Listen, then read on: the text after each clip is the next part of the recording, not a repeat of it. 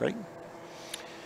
So again, staying with that same litter here, the 31 litter, we have lot 5, which is a 31-6 gilt, and lot 6, which is 31-8 gilt. Again, these are hibachis, the popular red boar there at upper hand, and then a backdraft sow that originated from JJ Genetics from the Buskell firm there in the state up north. Jada's showing you lot 5, which is 31-6.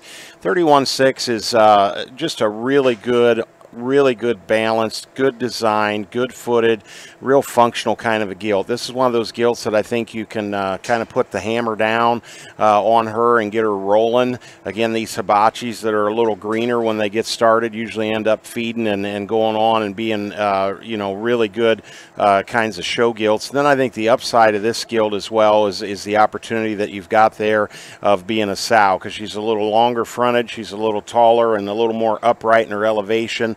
And just really good about her feet and legs and the way she hits the surface. One of our favorites out of the group has been the 31-8 gilt, which is lot 6. I think this is kind of the combination gilt. This is the widest chested gilt in the litter. This is the gilt that probably has a little more of that Barra look, if that's what you're into and what you like. This is the one that I think out of the litter would probably jackpot early and often on the Ohio circuit, the Buckeye Bash, and some of those other shows that are coming up pretty quick. And then she's an early June, so again, I think you could go on to Georgia. But I like this gilt's stoutness and feature that she has up front, but yet she's still pretty. I like her length out of her hip and just the way that she uses her hind legs. So again, that's a good pair of gilts as well. Lot 5 is 31-6. Lot 6 is 31-8. Again, they're hibachi backdraft.